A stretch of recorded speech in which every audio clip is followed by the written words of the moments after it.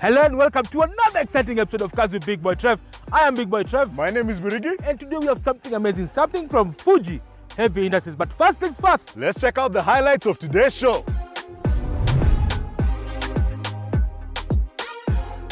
This week on Cars with Big Boy Trev, in the market for a luxury car, we take you through our picks for the best used cars in that segment. We review one of the most popular cars in the Kenyan market, the Subaru Forester.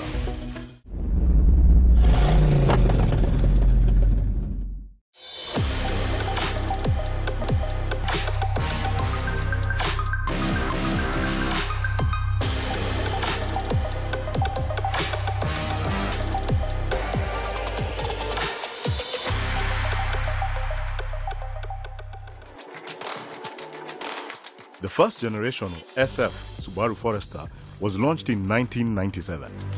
It was based on the platform of the Subaru Impreza and was available with 4 engine variants ranging from a 2-litre petrol to a 2.5-litre diesel. In the year 2000, Subaru did a facelift to this first generation edition, which came with a couple of new features. In addition to this, features that were optional, such as cruise control, were now offered as standard across the range. The second generation Forester, or SG, was unveiled in 2002 with a modern design theme. This new edition of the car had redesigned headlights, a chrome grille, upgraded bumpers and taillights. In 2005, the SG received a facelift, bringing sharper looks, new features and upgraded parts that improved its off-road capabilities. The rear suspension, the brakes and the steering were all improved. ABS, front airbags and a manual transmission with hill hold assist were all offered as standard on this new Forester. The third generation Subaru Forester, or the SH, was officially introduced in 2007 in Japan. The design shifted away from a boxy look to a more streamlined compact SUV design. This new Forester was available in two 2.5-litre engine versions and with 2 transmissions, a 4-speed automatic or a 5-speed manual. The company also implemented many of the features that customers of previous cars had been requesting, such as Bluetooth support, a touchscreen navigation system, and surround sound. The fourth generation Subaru Forester, or SJ, saw a shift towards the model becoming a crossover SUV. The SJ has a longer wheelbase, granting rear passengers more legroom and more usable space. Subaru also developed the Forester with a new X-Mode all-wheel drive control system, which controls the engine, transmission, and center differential, making this one of the most capable family vehicles off the beaten track. The fourth generation Forester also saw the introduction of the EyeSight driver assistant package to the model range.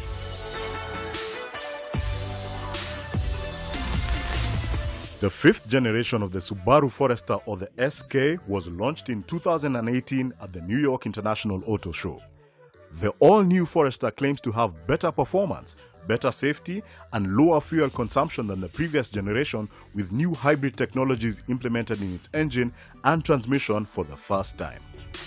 Question is, does it have a better value for money proposition compared to its rivals, the Nissan X-Trail, the Toyota RAV4, and the Mazda CX-5? Let's find out.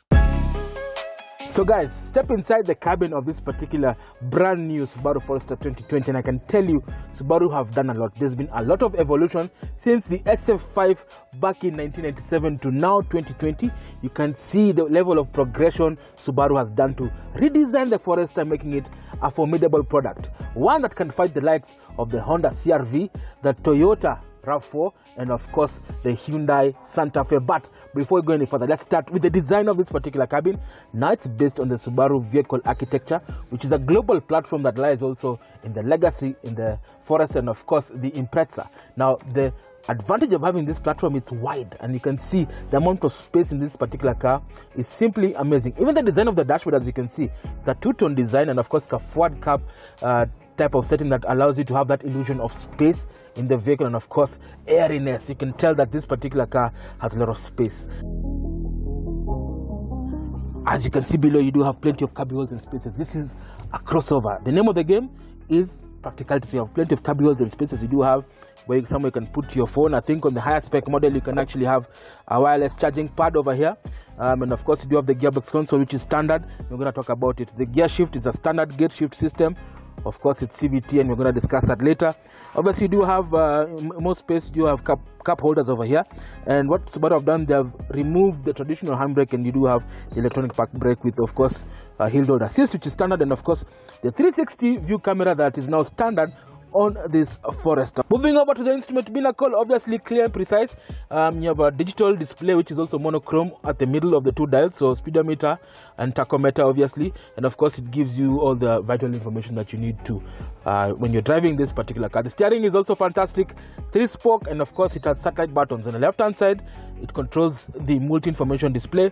On the right hand side you do have also the cruise control functionality, which is adaptive, and all those lane departure warning, cross traffic alert, and everything else. And then the best part, where you can select the driver mode. So it's called Subaru SI Drive. So you have sports, sharp, intelligent, and of course the other settings that you can actually toggle over to give more power and response, and I'm going to show you later on as I drive this particular car. The seats, fantastic, very comfortable, American size, because this car, remember, was designed in the US for the US market. So the seats are very comfortable. The seats are heated and perforated, which is very good, and of course they're electronically controlled with 3 driver settings. It's time for Mr. Murigi to give us the lowdown on the multi-information display, what it can do for you, and obviously talk about the practicality of the seating space at the back, 60-40, 40-60, or 40-20-40, and at the back, how much this car can actually carry, you know, groceries, all the mizigos as you go to Shags. Join Mr. Murigi as he's going to give us a lowdown of these features. So, first thing that you notice in this car is that the controls are physical. Now, a lot of cars have decided to go onto screens with everything being controlled in the screen. But I think primarily because this is a car that was built for the American market, where they have snow and people will be operating with gloves, there are lots of buttons to control everything. So let's start now with power. They've done a very good thing because this is a car that's built for the new family, millennials. So they actually have 2 USBs in the front here and a 12-volt socket. Now, in terms of air conditioning, you have dual zone air conditioning. We have this beautiful 8-inch display, very clear graphics and very big buttons to touch, because like I said, this has to be very easy to use while we are on the move. In addition to this 8-inch display, there's a secondary display at the top here.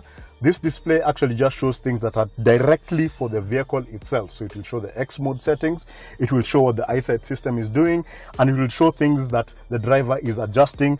This is for the driver basically, and this is for the passenger or for everybody else in the car.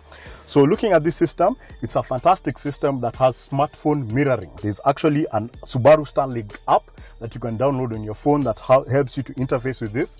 But if you don't have that app, you can actually plug in your phone over here on the USB, and you have access to Android Auto and Apple CarPlay, which means that you can use Google Maps, and they are fantastic and they are very accurate for any trip that you're doing. Now, in addition to all of this, you have the Subaru eyesight system. Now, this is a system that I can actually just describe by itself, but it's a set of 2 cameras at the top here.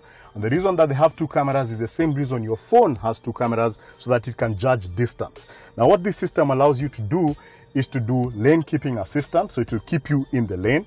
It has adaptive cruise control, so it can actually speed up or slow down to match the speed of a car that's in front. So let's check out the back to see what this car has to offer in terms of space for passengers and for the stuff that you need to carry. Coming round to the back of the Subaru Forester, and the first thing that you'll notice is one of the changes in the generation between the last Subaru Forester and this one is that this one is a bit longer. So the wheelbase is actually longer and this car is wider, and that means that sitting at the back here is a breeze.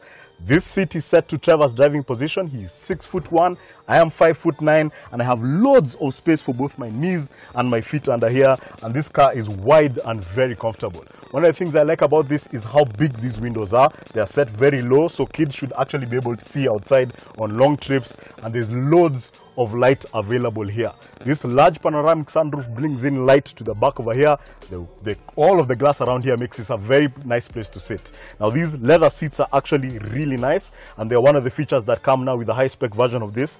Extremely comfortable and something that I can definitely recommend on a long trip. Now, in terms of storage, you actually have door pockets over here that are large enough to hold a large bottle like 1 liter. You have aircraft style seats, but with other additional pockets, so you can actually put your phone here, and that phone is going to help you charge over here using the 2 USBs that are available for the back seat people here.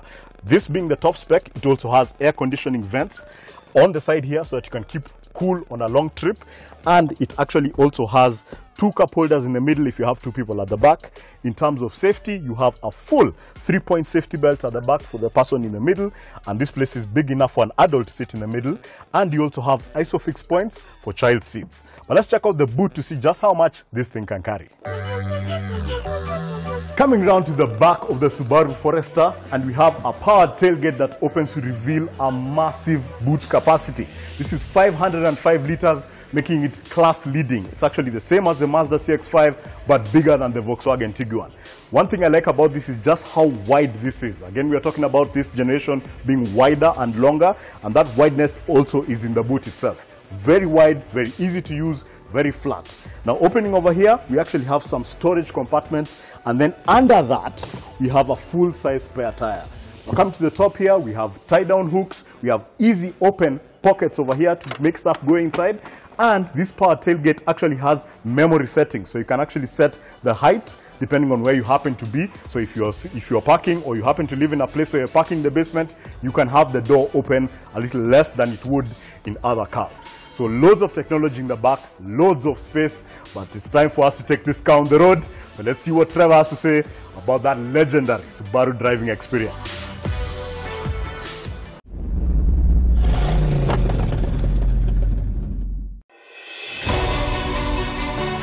We are taking a trip back to memory lane, and we are talking about the Subaru Forester, a vehicle that has been in the market since 1997. Up front, you're going to find out how much power this particular car has. So you have different derivatives, and because the world is changing, there's also a version that has an electric motor, but that we're going to discuss later. But this particular one is a 2-liter 4-cylinder FB20 engine that produces 115 kilowatts and 196 Newton meters of torque, that is sent to the 4 wheels courtesy of a 6-speed lineartronic CVT transmission.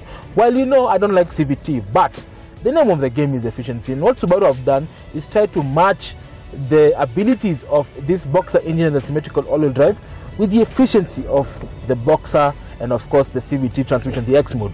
And also it plays a big role when it comes to off-roading, which Mirig is going to show you much later on. But what are the inherent advantages of having the FB engine? Remember, previously the Subaru had the EJ series. EJ series was an engine that lasted from 1988 all the way to a few years ago. So it's an engine that has been tried and tested over the years.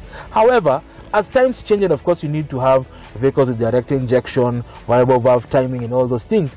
Now it's now part and parcel of that category where it's all about efficiency. So I've given you the brief discussion about what the FB engine is all about. So I've just pressed Sports Sharp, and I can tell you the vehicle is really trying to give me all that power, and I'm pushing it. Of course, if you have the XT version, which is a more powerful turbo version, you'll have more power and more grunt, but this one is more of a balanced vehicle. Now, there's one thing about Subaru that I like, and it's the safety sense. Now, Subaru have actually invested a lot of money, millions of dollars, to ensure that the Subaru family is actually safe. Starting with this brand new invention. It's not new, it's been there for about 8 years. It's called eyesight technology. Now, basically, eyesight technology is a summation of 3 or 4 systems that allow this particular car to have quite a number of features that are innovative, and of course use adaptive AI technology, which allows this car to actually think and perform certain functions quite easily in as far as active safety is concerned. That allows this particular car to drive as a proper adaptive cruise control vehicle, such able to enjoy long distances. And of course, in case somebody just emergency in front of you brakes very hard, then the vehicle will identify the distance between the car and the Forester, and of course it will apply selective braking to ensure that you remain out of harm's way. And obviously now Subaru have actually now paired other technologies. Now let's start with blind spot assist. So if you're deviating from your lane, it will constantly beep, and there'll be a signal towards the mirror just to show you that on this side of the lane you are actually deviating from the desired lane to keep the vehicle straight.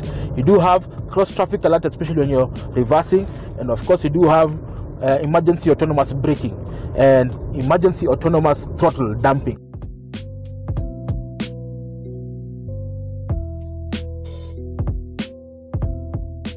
If all hell breaks loose, then you can rely on the multiple airbags. I think there are 8 in this particular car.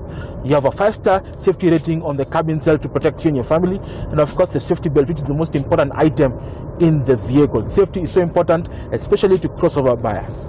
It's time to go off-road. Now this particular car is famed for the symmetrical all-wheel drive, and of course the boxer engine, and of course the ground clearance. Is this car a good off-roader or can do maram? Let's join Mr. Mirik, who's going to give us a lowdown on this particular car.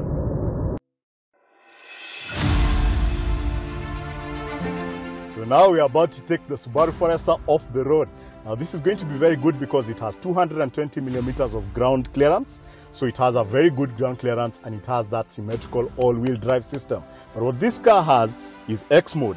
So what I'm going to do is press this X mode button in the middle here. And what it does is that it makes the center differential a little more aggressive. So this is a full-time 4-wheel drive system. But when you're on tarmac, it tries to keep the 4-wheel drive system in a mode that is the best for fuel efficiency. When I put it in this X mode, it now is optimized for off-road, for giving me the maximum traction in this situation. The second thing that it's doing is that it is actually changing my throttle inputs so that they are more smoother to get me into and out of places. And then the third thing that it's doing is that it has put the gearbox, that Lineartronic CVT, into a low range mode. Something else that it's also done is that it has activated hill start assist. And so right now we're about to attack this course. I'm looking at my secondary driver's display here and we are off to go. And so my foot is off the brake and the car has realized that it's on a slope. It actually shows you this on this display over here. And it has actually just taken me down that hill very easily. Now the track that we've chosen is a bit difficult because this is actually a quarry. This is this is mining that has been done, and so there's a lot of loose sand and very many ruts that are in here that are really sandy. So this is the kind of situation where this X mode and this symmetrical all-wheel drive is actually going to be tested pretty seriously, because here it's very easy to lose traction, but as what we are seeing right now, this is just walking through this without any problem whatsoever. I have to say I'm really very impressed. The other thing that actually is making me very impressed with this car at this point in time, of course, is the suspension, because I'm not getting thrown around as much as you would imagine. Now, a car that has suspension set up for tarmac doesn't usually do very well off-road and vice versa, but this seems to be doing a pretty good job of ironing out the challenging parts of this track. Now, one other thing that this car has specifically is a surround view camera. So with the press of a button down here, I can actually see exactly what my outside left tire is doing, and that's actually a very good thing to do in a situation like this, because I can't always see based on the angles, and some of these angles are a bit dramatic. It actually shows you on this display what angles you're on. So you might be going uphill and not actually be able to see past the bonnet. Although if you're doing any kind of off-roading, it is advised that you walk the course first.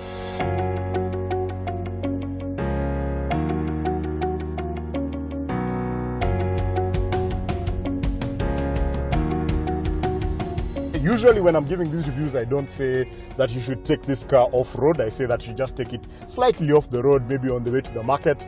But this I can say without a shadow of a doubt that this can handle anything you throw at this. I think this is the only Subaru that's left that still has that little bit of rallying heritage, and that rallying heritage is coming out in how it's able to handle this off-road course here, because this is very, very impressive.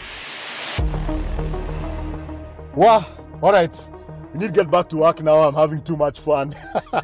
So let's take this to a small clearing next to a river here, and let's talk value for money. So guys, we've tested arguably Kenya's favorite crossover, the Subaru Forester, and I can tell you for a fact it does not disappoint. The combination of symmetrical all-wheel drive, Lineartronic CVT, boxer engine, and of course the eyesight makes it a formidable opponent. Now, how much does this car cost? Well, prices for the Subaru Forester start at 5.7 million shillings, but the car we've tested today has the eyesight system, and that comes in at 6.7 million shillings. Wow, and who are the key rivals of this particular car? Well, the key rivals for this include the Mazda CX-5, the Hyundai Tucson, and the Renault Koleos. And remember, this particular car comes with a 3-year, 100,000 kilometer warranty, whichever comes first. And of course, you can rely on Subaru Kenya's expansive networks with the dealers across the country. Well, that's it, folks. You think this particular car is better than the rivals? Send us your thoughts as seen on the social media notes below, and we'll get back to you next week with the results. Well, signing out, this is Big Boy Trev. This is Murigi. Drive safe and be safe.